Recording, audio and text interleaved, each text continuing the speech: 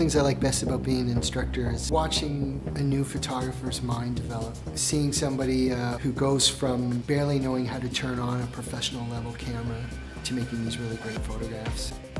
We had one student in particular who started the program a couple of years ago, and I'm really proud of her because she was one of these people who had really not probably even held a professional level camera, a big DSLR.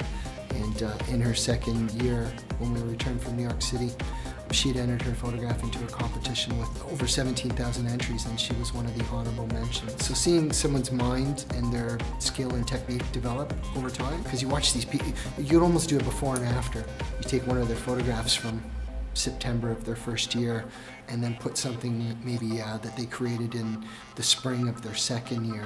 That's an incredible thing to watch these people develop creatively and to watch their technical skills and technique develop as well. If you want to work hard every day, the three keys I think are persistence, patience, and perseverance. It has to be gentle persistence as well. You can't be a pain. You can't be bugging people.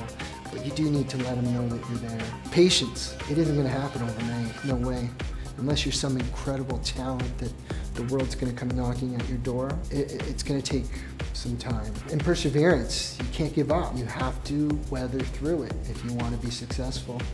This isn't a job where you get to go to a job 9 to 5. It's kind of a job that you're working on every waking hour of the day. Being a good photographer, it's not something that isn't attainable to people. You just have to work at it. And working at it while you're in school, you can't stop. You know, go to bed, but get up and get back to work.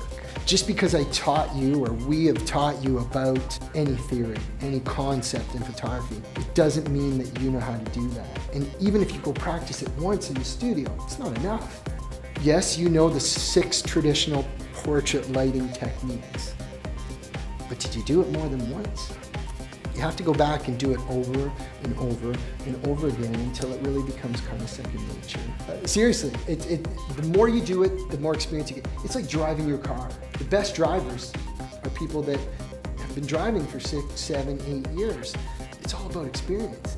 I think one of the great things about our program is the fact that Lambton College's digital photography faculty are all working photographers. How that applies is that we're often out shooting the night before, the day before, the week before, and we're able to bring these real-world stories right back into the classroom. Ultimately, our goal is to give you career experience inside and outside the classroom, and that way you're prepared to hit the ground running right when you graduate.